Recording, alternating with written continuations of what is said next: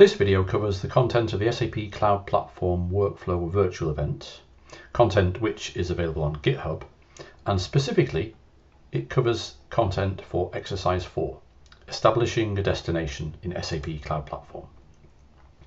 Now, in this exercise there are 4 steps, and these steps will lead us through defining a destination definition in our SAP Cloud Platform subaccount that points to an OData service on the pretend on-prem ES5 backend SAP system. And that destination definition will use or specify the SAP Cloud Connector as the route to it. So the steps in this exercise will get us to check the data source itself before we really start properly, just to make sure we're familiar with the data source. Then we're going to create a new destination definition on SAP Cloud Platform in this particular section here actually. Once we've created that destination definition, we're going to test that destination definition before we go any further with the content of this virtual event.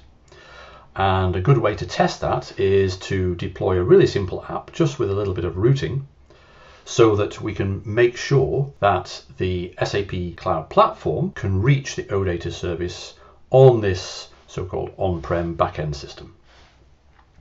Once we've deployed the app, we're going to use that to make sure that connection does work correctly and explore an entity set in that OData service. So let's get going.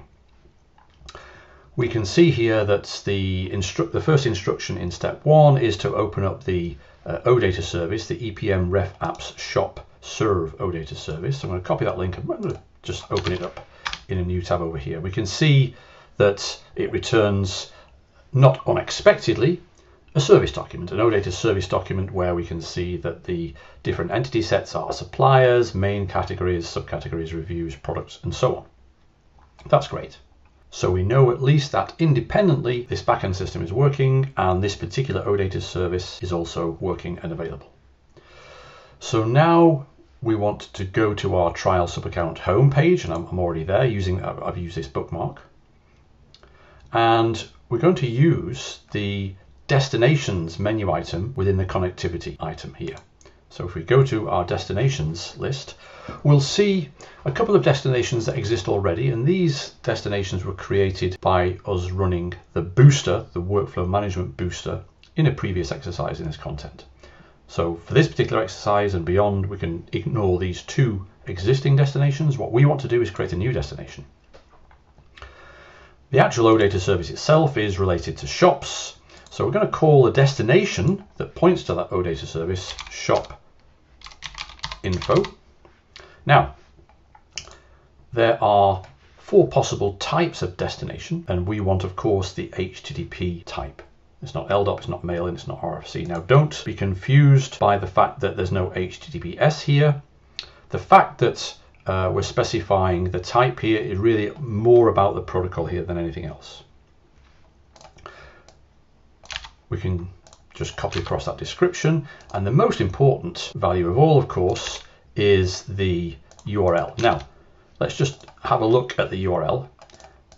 The URL points to a host name that isn't available on the internet, virtual ES5. This is the host name, the virtual host name that we specified in the previous exercise in the SAP Cloud Connector configuration when we were exposing a particular set of resources to this particular subaccount here.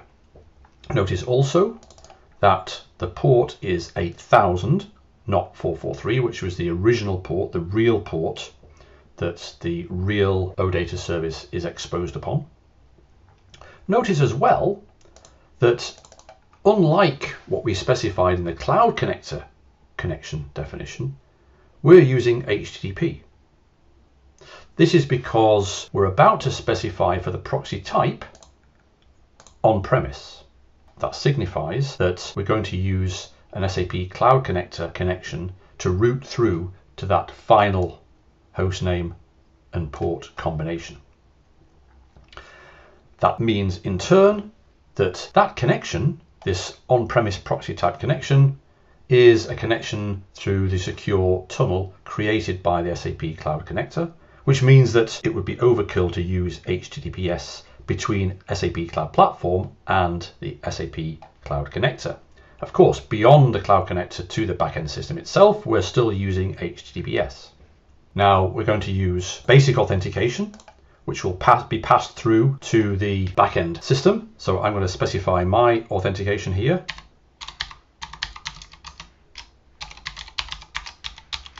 Did you also notice that when we specified proxy type on premise, we also got a new field here to fill in if we wanted to, which identifies a particular SAP Cloud Connector. If you have multiple cloud connectors connected to this same sub-account, you need a way, of course, of pointing to which one you want to be used. So the second and subsequent cloud connector connections need to have location ID specified. When we set up our connection in the previous exercise, we didn't specify a location ID because we knew that we were going to be using only one SAP Cloud Connector connection. Okay, so let's save that and we're done. If for whatever reason you were unable to set up a Cloud Connector container in Docker, then this is a section for you here. Okay, so notice that here's a with SAP Cloud Connector, which we've just done. If you were unable to set up a Cloud Connector for whatever reason, you couldn't get Docker Desktop installed on your machine, then you can still continue with this exercise, but make sure, of course, you specify a direct connection to the ES5 system. So the proxy type is internet and it's the original host name, port and scheme. Okay, note that in both cases, it's good practice to specify the default client that we're going to be needing on the backend system. So ES5's default SAP client is 002. So we're going to edit this destination to add a new property, which will be SAP client, and we can specify 002 there. So now we've got this destination, but we're not really sure at this point whether everything will work, whether a connection via this destination all the way down the tunnel that was created by the SAP Cloud Connector connection that's established right now, from there on to the actual backend system, which is ES5. We're not really sure that that connection will work, so it's a good idea to test that. We have step 3 in this exercise that allows us to do that. There's a really simple app that's been made available in this particular exercise. This app, if you have a look, is in a folder called Dest Test App, and you can explore that yourself if you need to. We're going to be downloading the zipped up contents of the app, which is basically a package.json and xsapp.json as well. All the xsapp.json does is route any incoming request to the target via the destination shop info. There's no actual code in this app. So jumping back down to step 3, the files that are related to the app that we're going to use for testing are described here. Having noted the contents of the manifest.yaml, we saw that it requires the services test XSUAA, default connectivity, and test destination. What does that mean? That means that this particular application relies on instances of these 3 services: the authorization and trust management service, the connectivity service for connecting via an SAP Cloud Connector, and the destination service for reading destination definitions. So we need to make sure that we have instances of these 3 services available to us. We can see here that we're going to set up 2 of the services, XSUAA and destination, manually now before deploying the app. The reason we're not setting up the connectivity service is because we've already got a connectivity service that we can use. If we have a look at the overview of our sub-account and jump straight to the service instances here, we can see that we have a connectivity service instance already. We actually also have an XSUAA service instance, but we're not going to use that one. That's the reason why the name of the connectivity service instance, default connectivity, in the manifest.yaml is deliberately set to point to that existing service. The other 2 service instances begin test underscore, and that's what we're going to set up now. So further down in step 3, it's telling us to navigate to the dev space in our organization. So we're already in the dev space here, and we want the service marketplace, where we can find the XSUAA service and the destination service. And what we need to do is set up instances of these two services according to this table here. Now I'm going to make this a little bit bigger so we can see everything. Right. So first of all, we need to select the service from the marketplace. Then we select the instances menu of that service. We want to create a new instance, and then we want to follow the details of this table for each time. So first of all, let's set up an instance of the authorization and trust management service, which is just here. There is the instances menu item. And you can see already, like we saw a few minutes ago, that there is actually an instance that's being used elsewhere. We want to create our own instance.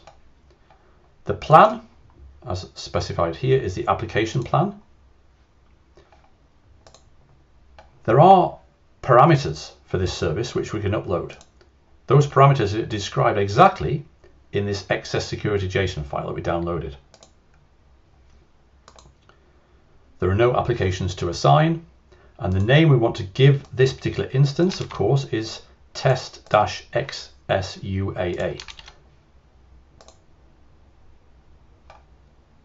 Similarly, we want to look for the destination service, which we can do also like this. In the instances menu, we see we have no instances of the destination service, so let's create a new instance. The service plan is light. There are no parameters to upload. There are no applications to assign, and the instance name that we want to specify is test destination. And as it says in the note here, these names are deliberate and important because they're referenced in the manifest.yaml file that describes the application's requirements. So once we've done that, we should be able to jump back to our list of existing service instances and see that we have the test destination service instance and the test XSUAA service instance indicated here by the arrows. Okay, so now it's time to deploy the test application. We can use the navigation menu to jump to our applications list and use this deploy application button to upload an archive of an application, the zip file that we downloaded before. So that is the app.zip file that we downloaded. And we're using a manifest, and that manifest is, as you guessed it, the manifest.yaml that we also downloaded. And we're going to hit deploy. That's going to upload the app.zip file, and it's going to upload the manifest.yaml, which describes to the cloud platform what service instances to bind to. Okay, the app is now listed in a green started state.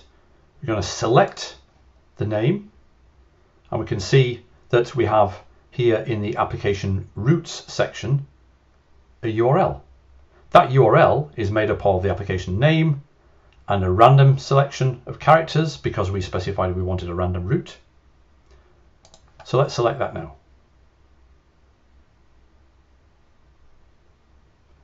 And there we go. We go straight from this application that's running in our SAP Cloud Platform sub-account, but the data that we're getting is coming all the way from our on-prem ES5 backend system. Specifically, it's the service document of the OData service to which we defined the destination definition. So as a final part to this exercise, let's just make sure that it's not just the service document that's returned. We can explore, for example, the products entity set. So we just need to append products/products to the end of the URL, and we should receive product information from that OData service. Now this is XML, of course, but we can also append a system query option, $format equals JSON, to ask for the same data in JSON format. So that's pretty much it. So we've defined a destination in our SAP Cloud Platform sub-account, pointing to an OData service on a back-end system that's, in theory, behind a corporate firewall, and we're connecting to it via the SAP Cloud Connector tunnel that's been established. Thanks for watching.